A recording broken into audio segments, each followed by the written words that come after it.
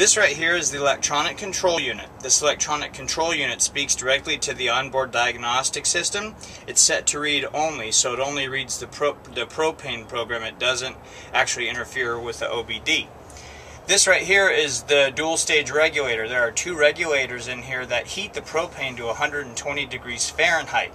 It uses the radiator water and the circulation system of the vehicle to then take that liquid propane from the tank into the regulator, which gets filtered one last time as a safety precaution. And then the propane goes through a temperature regulator that says I'm ready to go down inside into the engines.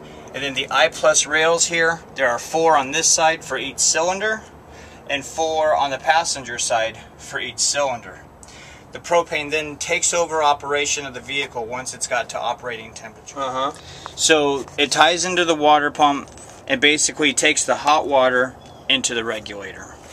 Okay, so during the winter time, do I have a lot of time for it to heat up? What do I have to do in the winter time? No more than summertime. I mean, maximum heat time is about a minute and a half. So as long as my thermostat is operating, we shouldn't be in a problem. Correct. What I was saying was all the original components, the tank, the electronic control unit, the regulator, the I+ injectors can be removed for any company of any size, whether small or large, and put this vehicle back into factory specs by just simply replacing the 8 holes that we had to drill into the manifold to accommodate the I+ injectors. Right. What you're adding a series of components. A tank you haven't seen yet because I haven't walked you over to that side.